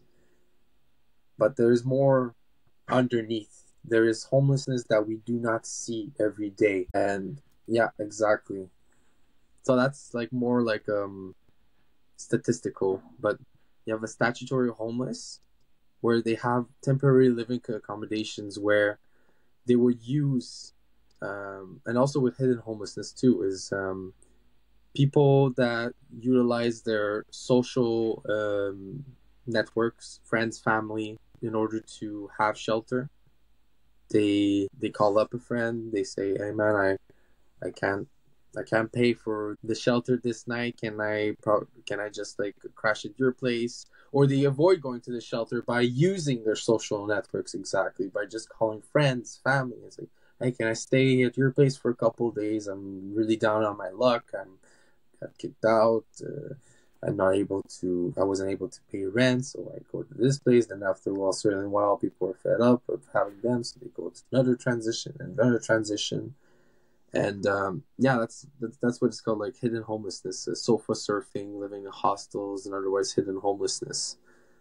And then there's, of course, people that are at risk of homelessness that spend more than 50% of their income or rent, and they live in the unsuitable housing. And that's kind of where a lot of people are at. Due to the unaffordability of housing, it really takes a bigger chunk of their budget to get shelter. And it gets really difficult for them to really have any possibility to save for a better future, to eat properly, to be able to commute to a potential job, and they're fixated to a certain location. They're not able to sell their property in order to move out too. That's another situation that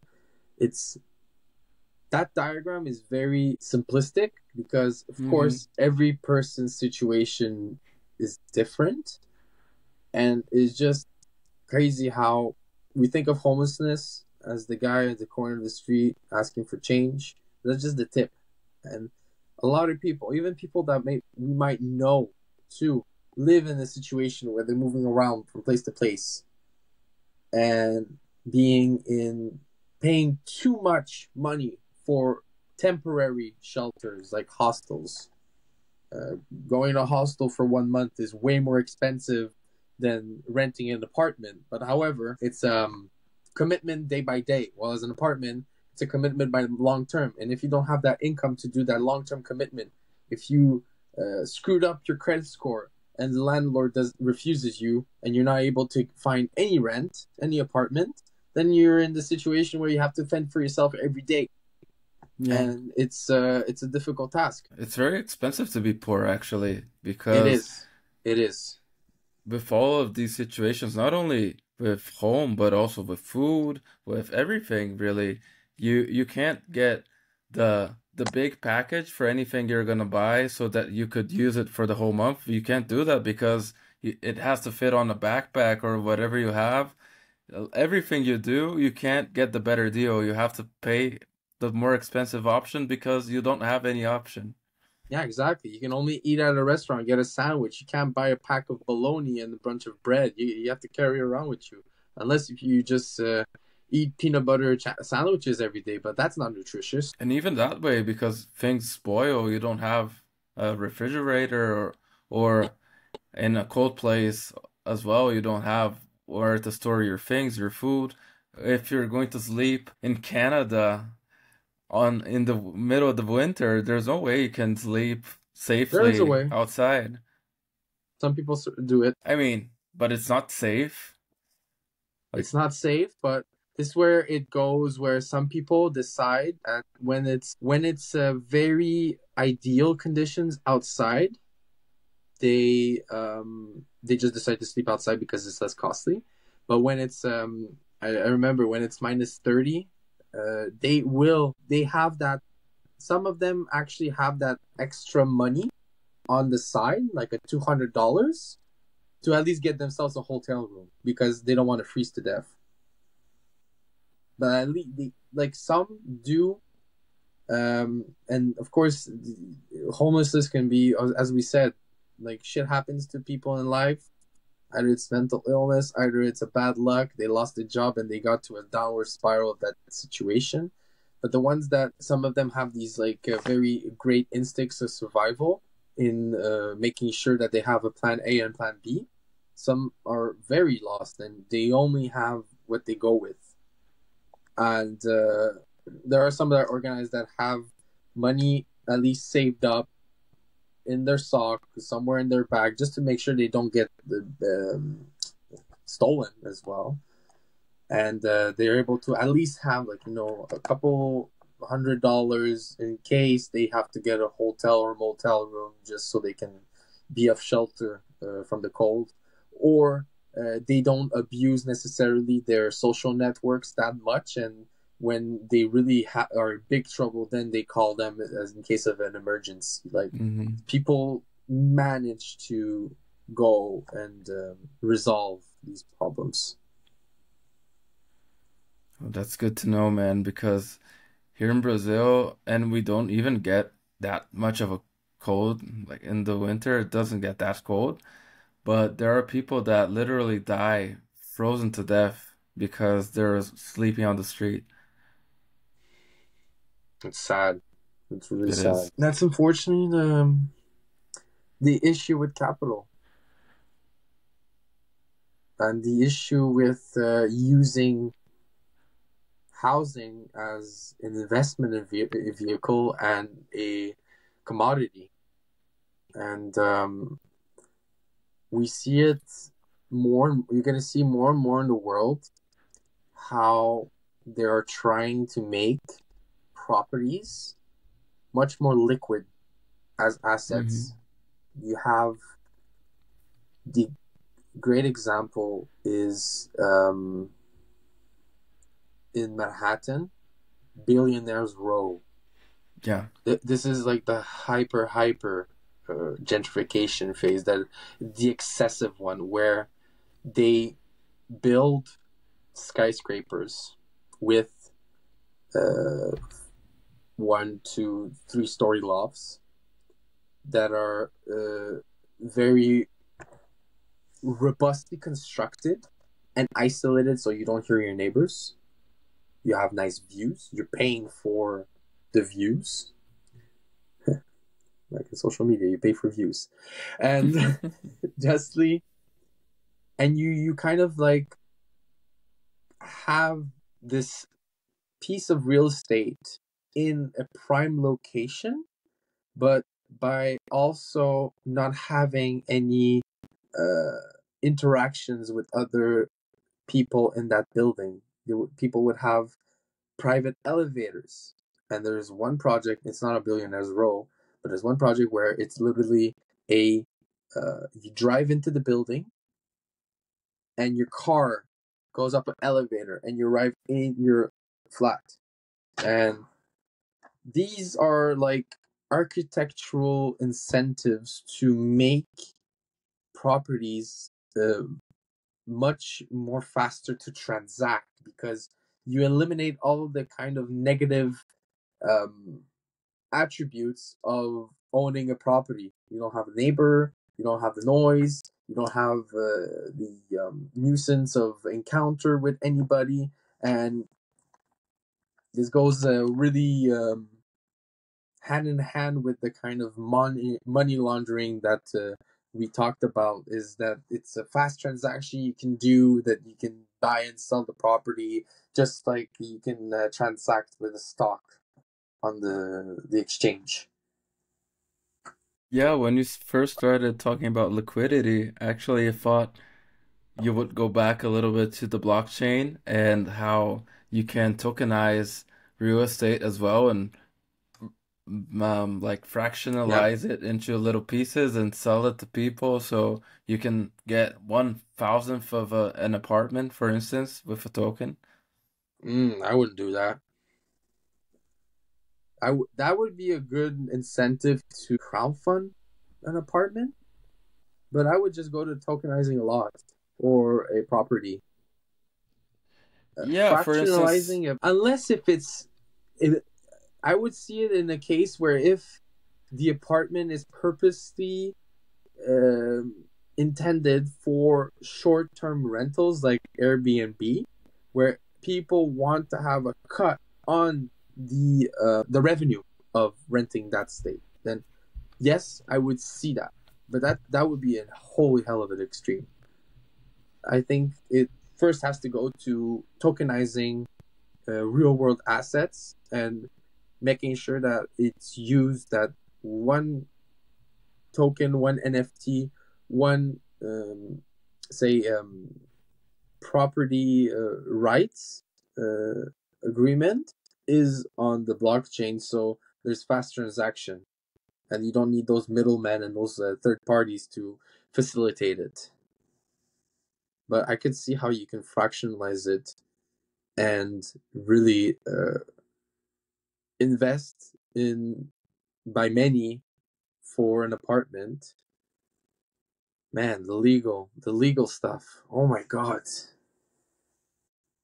that would be a court case nightmare. yeah, I'll send you an example. There's this company in Australia, they are called BrickX, Yeah. and they sort of do this. I can put it on the screen so you take a look. Let's see, learn how it works. So they fractionalize the properties in 10,000 units. They call them bricks. Then you can choose the bricks you want to buy. So the specific properties. We're kind of running an ad, and I just noticed this, but whatever. Yeah. It's just an interesting business model we're trying to figure out. So then it's basically a platform that you can buy fractions of the properties. And I'm not sure if they do short-term rentals of it or if it's a more long-term thing, but they do like you buy 1% of an apartment, for Yeah. instance, and then you get your cut of the revenue. Of course, they will charge you some sort of fee because they have to make their cut as well. Yes. But yeah, it's basically this. And when they sell the property, you get your cut of the capital returns as well. So maybe with new developments, this could be an interesting kind of model. Honestly, I would rather buy a fraction of a monkey JPEG than a fraction of a property. Less risk.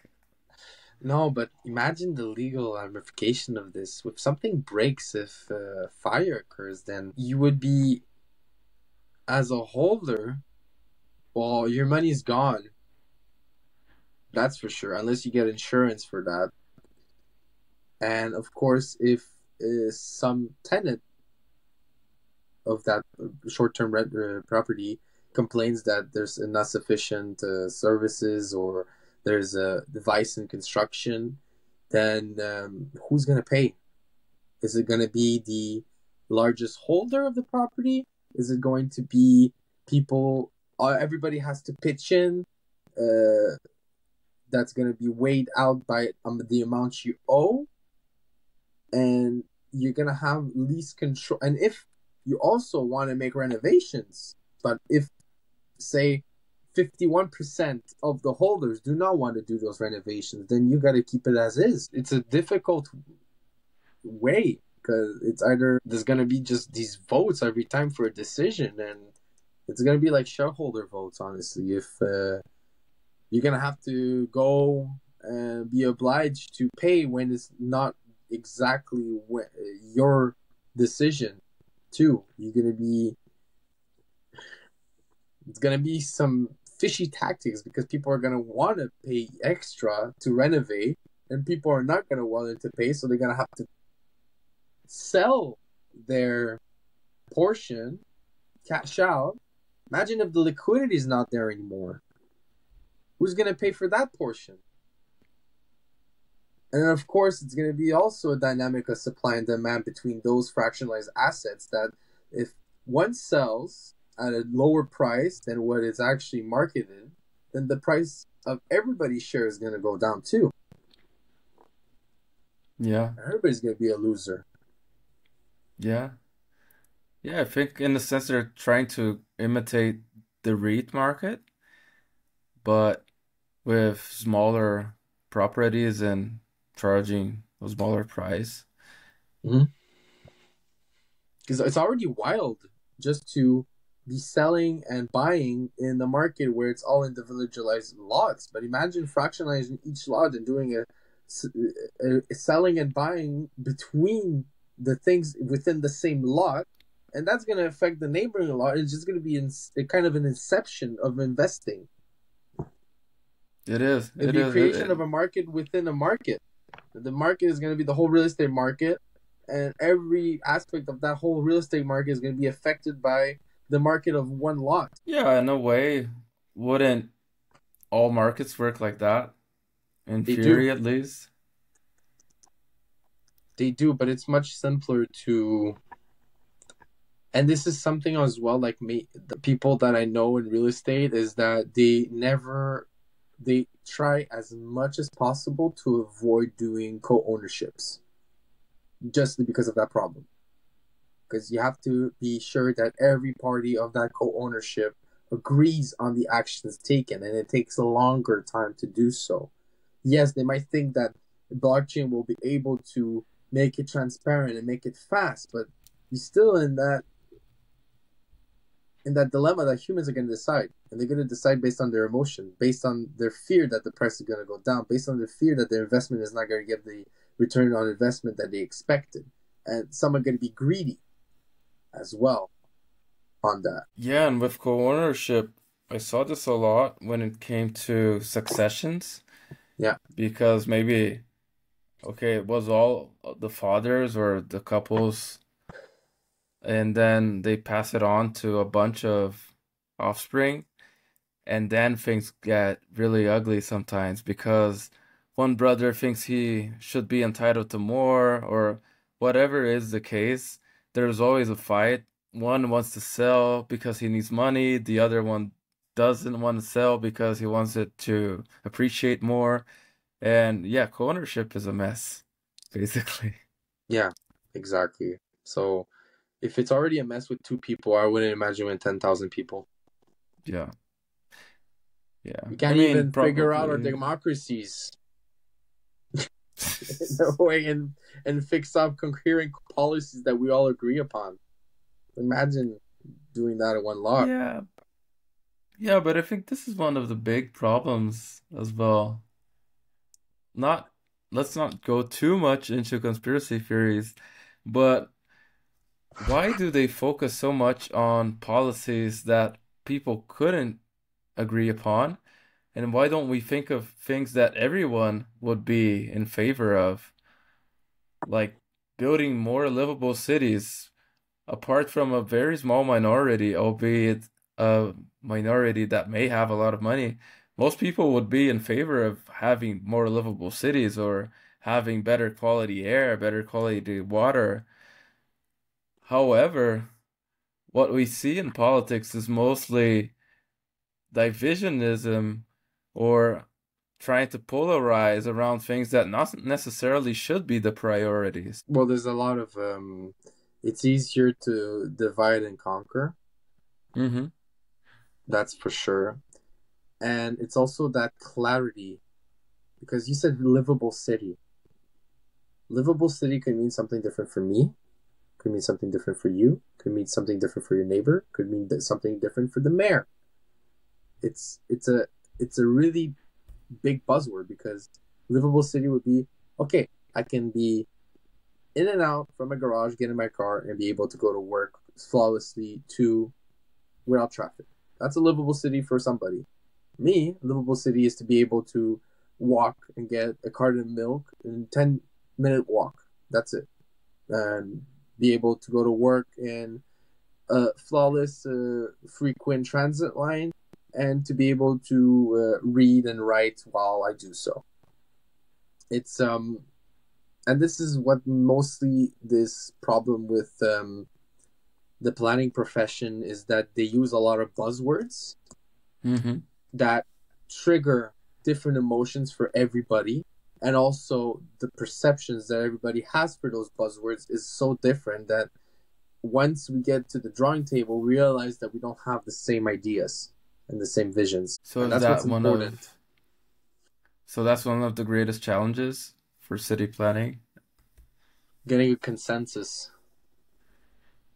to have a common vision, to set um, tangible and coherent goals, and to formulate policies that are constructive and move us forward. That's really like, city planning is it's crazy when I approach it, because people may not seem interested in what I talk about after they know me a bit and get to realize that what's going to be funny is that we have a lot of these people that are talking about personal growth and want to grow personally and all that. And then imagine if you get that six pack. Imagine you get that six-figure salary. Imagine you get, it's a lot of people are going to be successful in their personal attainment. But however, after that, they're going to have to strive for something bigger. And I remember that, like, the sense of community, especially when you're going to be attaining those goals of yours, those personal set benchmarks that you set for yourself. Once they're attained, what's next? Well, you're going to want to be part of a community that works.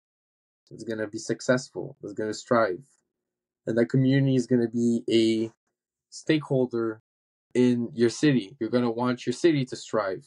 And then after your city strives, you want your nation to strive. And then after, you want the whole world to be striving. Striving. And I think that on what I'm doing is I'm kind of already setting the blueprint on what people might want to focus on later on in their life. Because these planning and planning cities and planning land use and communities, it's like, it's going to be that next level for a lot of people later on. They're going to want to have that influence. They're going to want to be able to bring the best of themselves to contribute. I agree with you. I agree that, especially with social media, I think this became more pervasive, that we have a very, not we, as in us two, and probably most of the people that might listen to this, but there's this sense that being fulfilled is flying on a private jet, going on a yacht, having a Lamborghini, all of those things that, okay, they're nice. They might even be an art form in a way. because they're very interesting works by people that really know what they're doing, but they're just objects. Exactly. And at the end of the day, of course, there are objects, there are objective things that we need, like a home, in a way, is an object as well. But we need this sense of community. We need these roots. We need these connections, and they won't come, or you may even attract people to your life because of how successful you are, or your six pack, or all of these things that, or like your best friends, they're not attracted to you to be your friend because of your physical appearance. And even when you think of a partner, whatever who's listening likes, man, woman, it's not only about the looks. Of course, you need to have a certain sense of attraction towards their looks, but it's also about their values, about the person they are, about how you feel around them, about making each other laugh, about being available to help each other in the best way you Mhm. can. And this goes to other people in your life, to friends, to family, to kids. And that's what makes life fulfilling. All of these experiences, those relationships, not necessarily the material stuff, because when we're old in our deathbeds, we won't be thinking that much of those things. We will be thinking, oh, I'm so glad that so and so are here with me in this moment, and that we were able to do all of those things. And money is important, but it's something, it's an ends to a mean, not the mean itself. Exactly. It's I think I'm gonna quote somebody, but I don't know who I'm quoting because I heard it in a podcast while doing other things. But your fulfillment in life isn't reflected on the amount in your bank account, Hmm. but by whom is around your deathbed. That's beautiful, man. And I totally agree with that. Yeah, that's I'm quoting somebody, but I don't know whom. I have to do my Yeah, research. it's so normal. You'll give Yeah. them credit when you find it. But yeah, it's so beautiful. And it's something that we tend to forget. We tend to try to not think about this, of our mortality. But yeah, we can't live life like we're going to be immortal, and we should try to think, look, I don't know how many years I Yeah. have. You don't know. It can be tomorrow. It can be 50 years from now. It can be even 100 years from now with new technologies that may arrive. We don't know. But anyways, our time is limited, and we don't want to get to the end of the time and think, wow, I should have taken those risks. I should have done this. I should have done that. Why not just do it and see what Mhm. happens? Of course, not, oh, YOLO, let's not that kind of stuff, but there are many risks that you know that you're not gonna die if you try, so why not? Exactly. That's that's why I really taken up the the challenge of increasing my presence online because I was striving for greatness, but I was also like learning in the shadows. And I didn't voice much, I didn't articulate much. And that's what's beautiful about having platforms online like X is to be able to set discussions and really think out loud with other individuals too about issues and the ideas in which I come up with. And uh, I really am trying to make it visible that we, all of us, have a part to play in the well-being of our environment. And I'm not talking about reduction of CO2 emissions. I'm talking about like really how we use the planet, how we use up the space we have, and how we interact with it, and how we have to be aware that our behaviors are a product of the environment that's constructed for us, and the way we plan for the future is going to determine the way how people are going to behave and going to act, and how society is also going to develop later. And it's it's a cool profession, planning, because it involves so many disciplines altogether. And what I love about being on Spaces on X is that it's very open to everybody. Everybody can have a say because everybody has a voice. Everybody has a have rights, have needs, have wants, and also they have their experiences to really articulate what is good for everybody. It's not just a planet that's going to plan a city.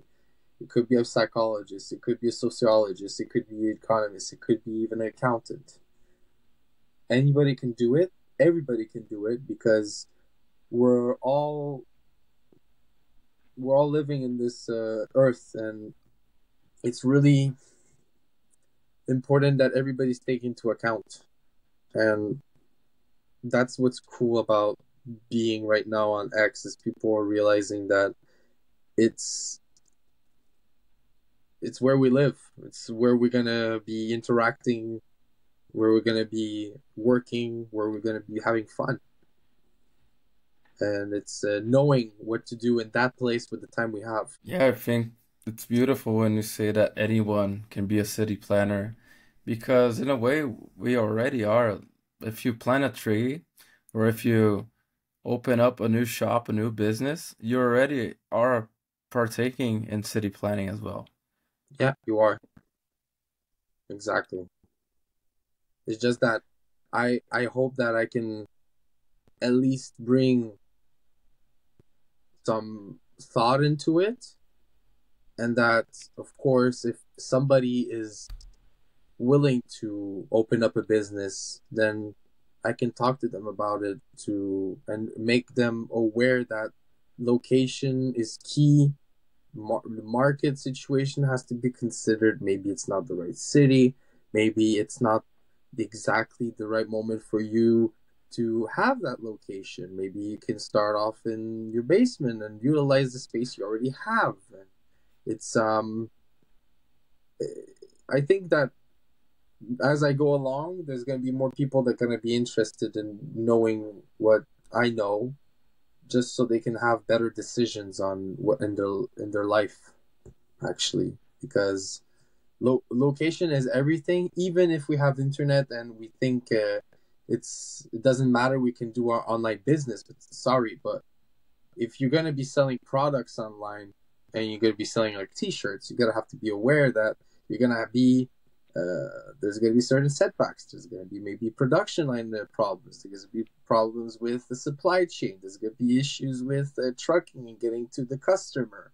And those are all elements that, if you understand how real world infrastructures work, you understand that the risks and benefits of doing business. Yeah, there's a reason why people pay a premium for a AAA location. Yeah, Like they say, location, location, location. exactly. And yeah, I think this is one of the most fun parts of working with real estate is talking to the entrepreneurs or the prospective clients, prospective tenants on is this the right place for the kind of business you want to do? Is this the right city for you? I think those discussions can be a lot of fun, very strategic. Man, I see that How much time do you want to go on? How much time do you have? I think that we will catch each other on Spaces. What time is it? Oh yeah, I got my girlfriend waiting. Oh, So, sorry about that. uh, Maybe can I ask you the last question that I always ask, and then we can finish from there? of course you can. Okay. And if there's anything you want to cut, you can just tell me later, and then we'll cut it. Maybe when I said psychological need instead of physiological need. Oh yeah, you said it a bunch of times. All right, let's shoot it up. Last question. Let's go. Alex, this conversation has been a lot of fun, and I'm sure that anyone that's listening or watching this can get a lot of value, and at least they can get a small degree on urban planning and architecture.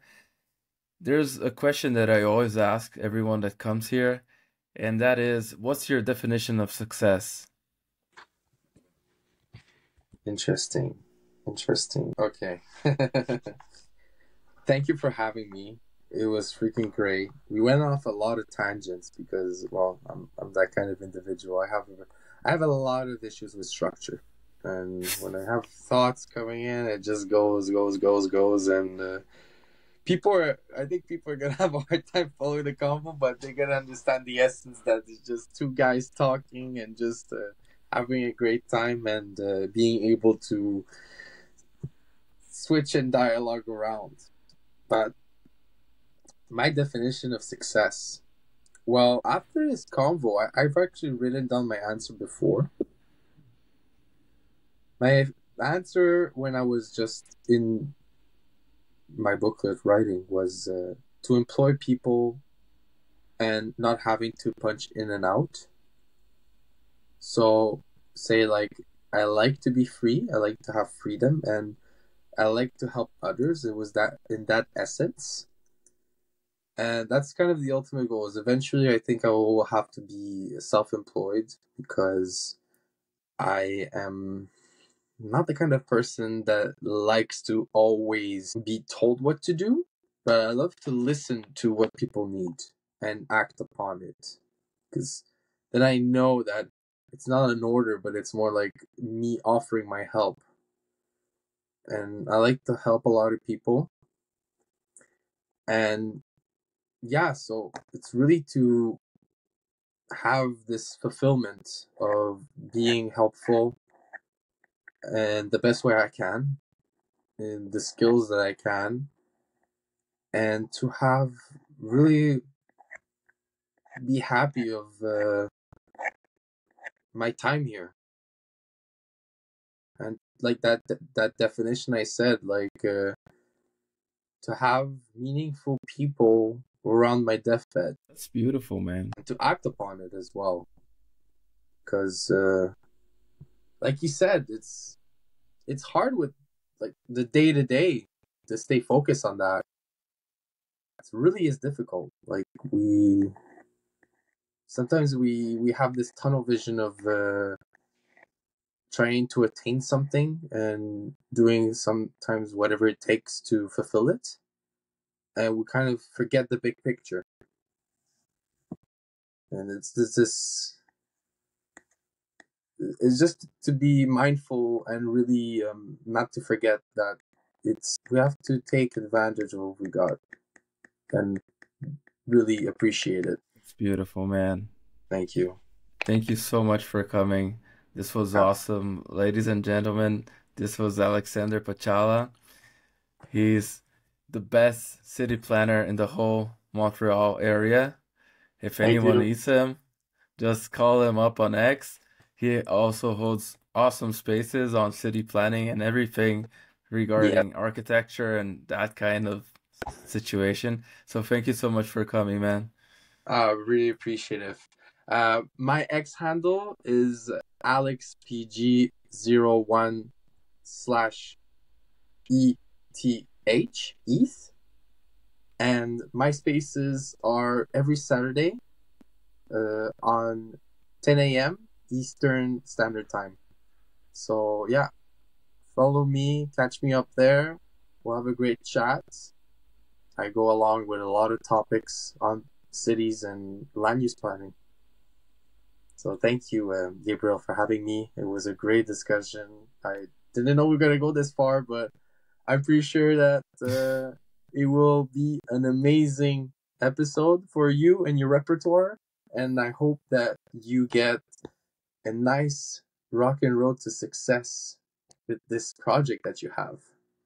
Hell yeah. Thank you, my man. Thank you very much. I'll stop. Yeah, she is it still recording? Okay. No, she we had a long talk about this, and I did have a lot of occasions in my life where I missed out on opportunities and not really like pushing myself and really going off